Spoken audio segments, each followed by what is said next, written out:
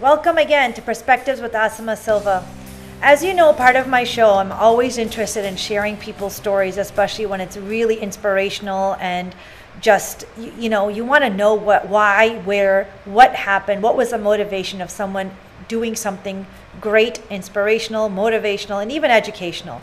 So if you know somebody, contact me. But today we have somebody, Justin Amevor, who's with us today. He's a WPI student and started Doughboyz. When I heard this story, I said, I need to know how a young man decided to do something so great within the city of Worcester. So this is a local show. Usually we do a lot of different types of show. Today it's local. But thank you again today, Justin, for joining us. Of course, thank you for having me. Would you like to add in on something that I didn't share about you? Give us a little bit more.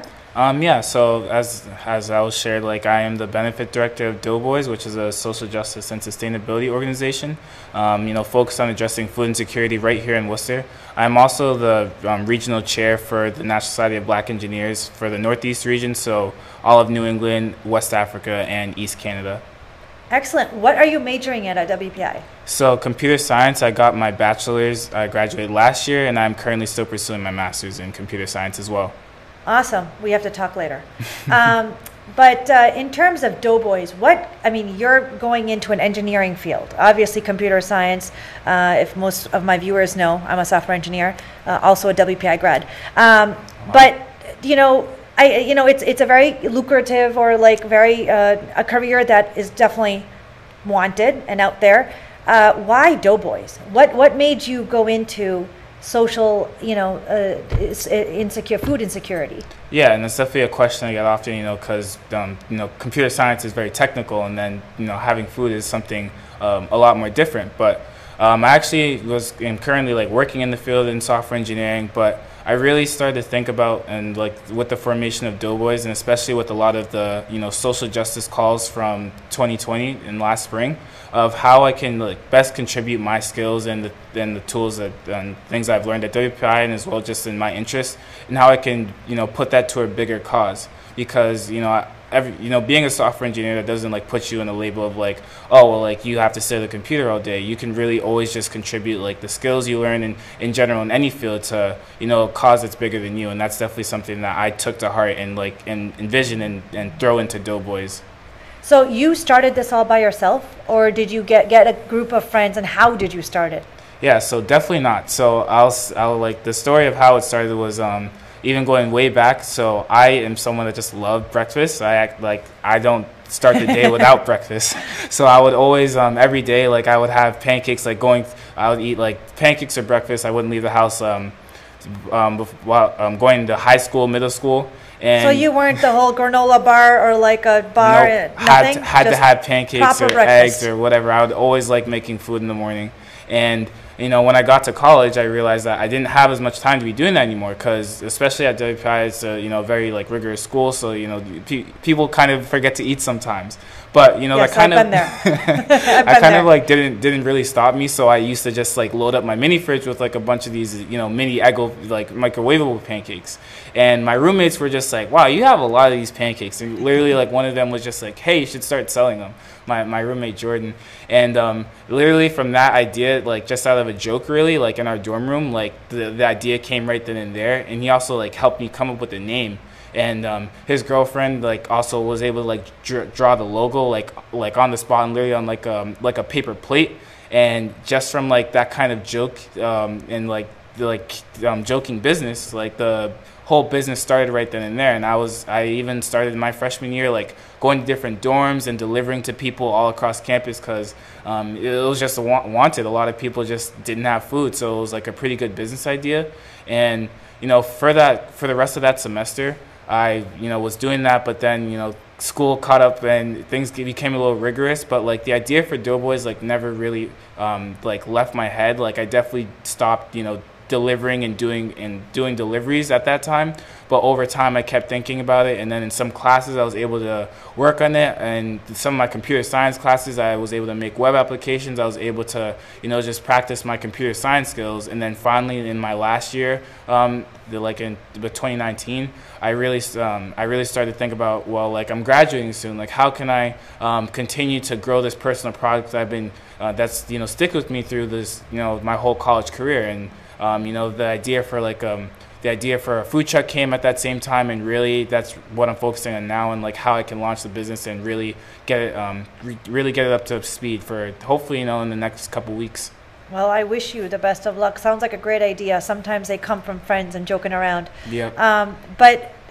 So let's just go back one more thing. You also said you are involved in Black Engineers of Northeast. Mm-hmm. Can you tell us a little bit about that? Yeah. So the National Society of Black Engineers, it's a national society, but it also spans all across the globe. There's chapters in Africa, in Canada, and literally all parts of the world. And it's and really the mission is to increase the number of culturally responsible Black engineers who excel academically, succeed professionally, and positively impact the community.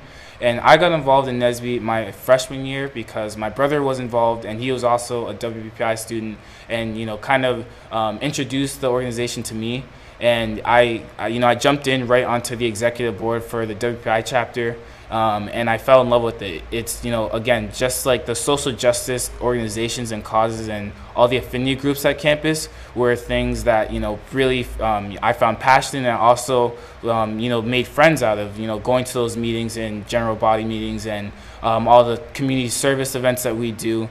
And now I recently became as the chair for the region, and that again is I'm interested in doing all these things because it's what I'm passionate about. I'm passionate about helping and supporting underrepresented communities and uplifting and giving opportunities and just educating people on how they can best utilize their own skills, especially in engineering, and really make a name for themselves and really just find power within themselves. So can you also tell us a little bit more about like food insecurity? Yeah. How are you addressing that? How do you find people with food insecurity, and how is Doughboyz addressing that situation? Yeah, so I kind of said it vaguely, but food insecurity is a very vast, wide problem, and it's especially prevalent in colleges, all over. But really, like when I was a college student, I've experienced food insecurity. There's meal plans are expensive. Grocery stores aren't open all times of the days. There's food deserts all over, especially in Worcester, all around. And I realized that this is a problem that it needs to be addressed. Right now, going back in like history, you can look at, we used to be like a more agricultural people, just living off the land and things like that. But things have shifted to like a more profit-based system. So really with Doughboyz, I'm trying to, introduce this new sort of business where you can be focused on, gaining profits and, starting your own business and being an entrepreneur, but also really focusing on having a socially just mission. So that's why we're registered as a benefit corporation. Our full name is Doughboyz Benefit Corporation.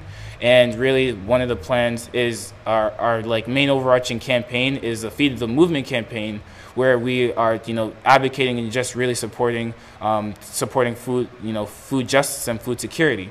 So one of our main events under the Feed the Movement campaign is having our community breakfast series. We've had 2 already, but really the plan is to have a consistent basis for where we're partnering with local food pantries or homeless shelters, where we are, literally giving out free or reduced meals to people who are suffering from food insecurity on a consistent basis, and partnering with other organizations in the community that are willing to sponsor and again support this mission of not taking the money focused experience on food, and really just making it about, are we feeding people? Are we making sure that people have the resources they need to have productive days and contribute their best foot into society? Can you tell me what kind of food you are giving out with Doughboyz? I know you talked about Eggos when you started off. What are you offering now? Yeah, so definitely our menus is pretty good. So our staple dish is called dough cakes, which are inspired by Japanese fluffy pancakes. And there's these souffle style pancakes, which we make from scratch, and they come in and we like mix it with fruit or different flavors. So we have buttermilk, cinnamon, blueberries, strawberries. And again, like it's just like a really good fluffy pancake. But we also have our... You're making me hungry. Oh yeah, it's really good. I gotta bring the truck up here sometime. But we also have these sausage, egg, and cheese balls that we call dough balls. And again, it's just like a really good kind of venturing into like the lunch area, where it's like, just like a nice little ball of like meat and dough. And we also serve fruit, eggs, and we do like catering events. So we handle like breakfast, your breakfast needs. So if you want eggs, sausage, bacon, that's all things that we can serve and do. So right now you're on a food truck. Where are you located? So if someone wants to say, hey, I want to go try this. Yeah, so hopefully our food truck, we're almost ready to like up and running with the food truck. So we're located in Worcester. We're partnering with WPI to really cater with some of their events, but we're trying to focus on serving the schools and also feeding people with our Feed the Movement campaign, our community breakfasts. But we are doing catering events right now, so without the food truck currently. But again, like we're just open to the community, and we're open to reaching out and partnering with anybody in the community. So check out our website at www.doughboyz.org and definitely just reach out, because we are ready to partner and really get our foot into the community this fall. So how many people do you have with you working in this organization? So there's 5 people, including me, and it's really beautiful because it's besides me, it's a staff of all women, and some family, some not family, but it's really powerful for me because they're all Black women. And before I started this business, I envisioned that in every aspect of this business, I wanted to be focused on being socially just and uplifting underrepresented communities. So I love that the fact that my business it looks as it's embracing these underrepresented communities, and it's putting them in positions to really put themselves out of the community and develop their own skills. So again, it's just really great that how I hoped things would work out is they're panning out. And again, just hope to continue that and really just you're recruiting people that are underrepresented and don't normally have the opportunities to excel in the professional area. So how are you finding time with still being a master's student and having this organization on the side? Yeah, so I definitely think time management obviously is an important thing, having a schedule, having a calendar, but it's really about the passion, I would say. So at the end of the day, no one's forcing me to do anything, no one's forcing the business to happen, and people obviously have doubts on how it can even run, having the social justice cause and everything else I'm doing. But as long as I know what I'm trying to do, because I'm saying I'm trying to address food insecurity, but really it's about addressing just world hunger in general, and really just feeding people, and again, just making sure that people have the food that they need. So as long as I know that I'm contributing towards a good and just cause, it gives me the energy and the time to get that stuff done. So can you share with us a feedback that you've gotten from somebody that you either catered to or helped in terms of food security? Yeah, so it's people always I've definitely wanted, as coming from the STEM field, people I love feeding people as well. I always used to make food in college for my roommates, as I said before, and all throughout my 4 years. And whenever I am able to feed someone, or just that look in their face, or just the silence when people are digging into the meal, it is the best feedback, because it's oh wow, what I'm doing is contributing to your day. You're getting the energy to continue out and go forth and do what you need.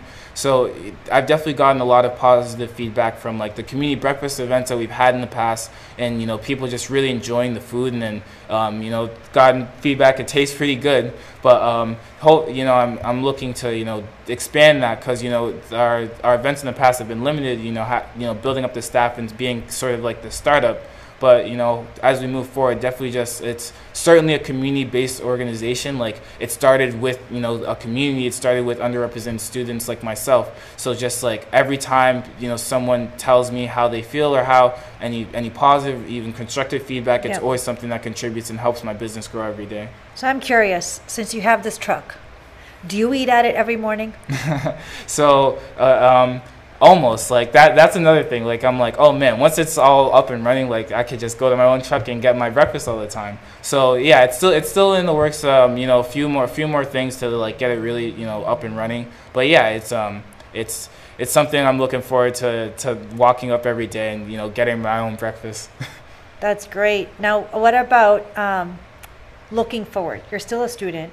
What do you envision in 5 years? What is your hope? Right now you're doing a truck. Are you looking into a restaurant? Are you looking into getting more trucks? What's your hope to be in 5 years? Exactly. So thanks for that question. So I'll say, like, again, like, our mission is to be a social justice sustainability organization focused on addressing that mission of food insecurity. And so really for me, the goal is to eliminate food insecurity. And starting in Worcester, even more specifically, you can get started at WPI, but in these colleges, because it's a prevalent issue there. But really just can you define, before you move on, just define for our audience and for myself exactly what is food insecurity? The reason why I'm saying that is because when you talk about colleges, people think, well, there's food cafeterias there, there's restaurants there. Can you describe, and before you answer that question, just so that we're all on the same page, what is food insecurity? So food insecurity is the lack of access to adequate, culturally responsible food. So that can be because you may live in a food desert, and that is an area, and a food desert is something, at a location where food is not accessible to you. And that may be because you don't have transportation to a grocery store. That may be because the food that is in your area is not healthy, it's not ripe. That may be because that the food is too expensive for you to purchase, or it may be because the food is, you may be living in an area that only has fast food. So food insecurity is when you do not have access to food that is adequate enough for you to be living a healthy and responsible lifestyle. And a lot of the times it's not because of your own circumstances, it's because of the environment and the situations around you. So that is food insecurity, and that is, again, like, the goal of Doughboyz, to eliminate that, and to like your earlier question to figure out sustainable ways of addressing that. So one way we do that is with our community breakfast events, by giving direct relief to people suffering from food insecurity. But it spans so much farther than that. Food insecurity is a problem of not just resources; it's also a process engineering issue. Because if you think about food waste, and a whole nother issue that we haven't even figured out how to really start tackling. Like, I believe the last time I checked, we throw away about the size of Pennsylvania and the state in food waste daily, like every single day. Our country, America. And so look at all that food that can be going to people that are suffering from food insecurity. So again, like, Doughboyz is looking to become a leader in support of feeding people and making sure that food insecurity is not a problem moving forward. So as you had mentioned, like, we have our truck, and that's one way, that's one tactic of addressing food insecurity. But you can continue doing that with getting more trucks, or other ways of other vehicles. And one of the ways I'm trying to do that is by thinking about just not trucks. You can get a brick and mortar store, but that only serves one location. Right. And you could also just think about other ways of delivery. If a quick sneak peek, like Uber Eats has just decided to start, and all these other delivery services, they're delivering things with drones. Thinking about how it's not about profits or anything. How are you going to get food to people that need it? And so and also just other things of hey, well, how are we going to address this food waste issue? How are we going to how can we do more food sharing options? So not just being a direct server of food, but also just being a organization and company that is addressing food insecurity in so many different ways, and in so many different avenues, because there's literally so many things you can be doing. And again, Doughboyz wants to be one of the leaders in addressing that issue. We have a few minutes left, but I wanted to touch on this since you brought it up. Food waste. Culturally speaking, we in this country do a lot of food waste. I have noticed when I have been out to dinner with people from different countries or different cultures, they're astonished at how much we don't finish on our plates and how much we throw away.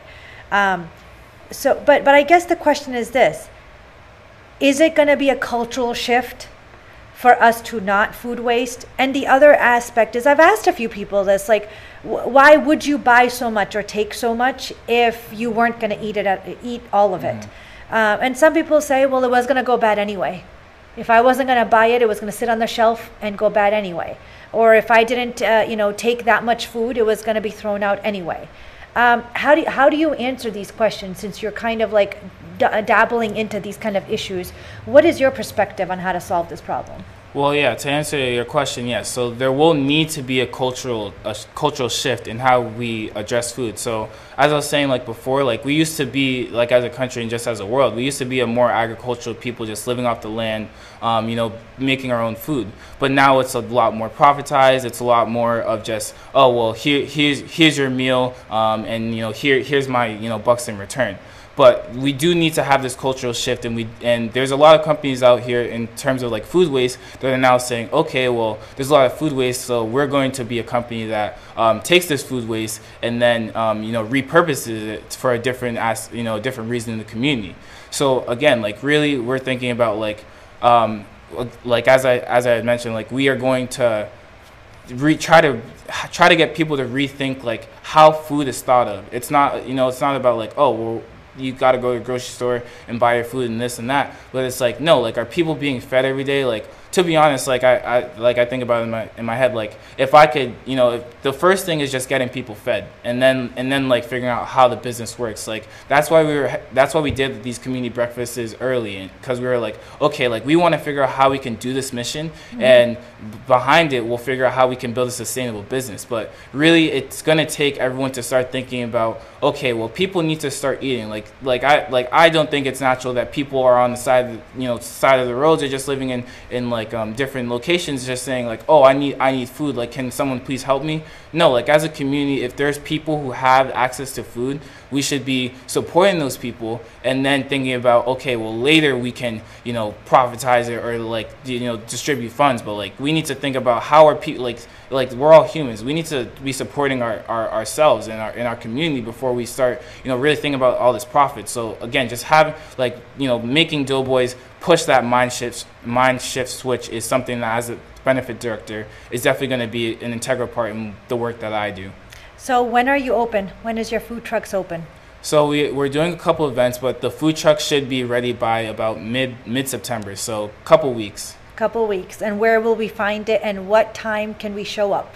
So yeah, definitely there's a lot of organizations. Since it's a food truck, will just be around the city. So you can catch us at parks. We're going to be working with a lot of the different locations around the city. So like Redemption Rock Brewery is another organization that we definitely hope to partner with. So just and then as well as just being on the WPI campus will probably be one of our main actions, and just like supporting students there. So as soon as all this information is up, we'll be ready to go, and we'll be ready and open to accepting all customers all around the city. If people want to find out more about your organization, I know you mentioned the website. Do you want to just go into it again for our viewers and give us a little bit more information on what they can find? Yep, so that's at doughboyz.org, www.doughboyz.org, as well as I have my YouTube channel, which is all about Doughboyz as well, called the Dough Club. So you can definitely find us there, and also we're on social media, Instagram and Twitter. So that's DoughBYZ on Twitter, Instagram, and as well as LinkedIn. And on this YouTube channel, what topics do you talk about? Same thing, social justice, sustainability. Some of the videos I've done are about doing an elevator pitch, working on your resume. Also, I document my progress with the business. It's also, it's kind of about my life and how I'm, just trying to venture into the social justice space. So a lot of content just around the city, and just, the community. Sounds great. Is there anything else you would like to share about your past in terms of motivation? We're almost out of time, but wanted to give you a last few seconds to have any other words of wisdom from your experience, because somebody who's doing engineering plus social activism, great combination. Wanted to know if you would want to share some words with some of the younger viewers. Sure, yeah. If I have the stage, the biggest thing I'll say is definitely just chase your dreams. For me, I love pancakes, and I never thought it was just weird, because I was like, oh man, it would be great to run a pancake business one day. And now being a 23-year-old man, I'm like, wow, I'm actually doing it. And so just never always do what you're trying to do. Always just focus on your passion. If someone is doubting you, definitely just think, well, is this really what I'm trying to do? And also just ask for help, ask for mentorship, seek guidance, reflect do affirmations if you're religious. So, just to like take time to focus, because this world is kind of crazy. So really just think about what you're trying to do and then just pave your own path. Sounds good. We're almost out of time. So as I'm going to wrap up, what a great joy to talk to someone who's improving their life in their personal life, but also giving back to the community. And it's always great to hear these stories. So as I've said before, if you know anybody or want to share your story, please contact me. And I want to thank Justin again, and I hope him best for his pancake idea. Definitely going to be wanting to stop by to see how that pancake tastes. I was getting hungry as he was speaking. We're pulling up to the studio soon, so to everyone in Worcester, come soon. We'll be around. There you go. So I hope you enjoyed this show, and join us again with Perspectives with Asima Silva.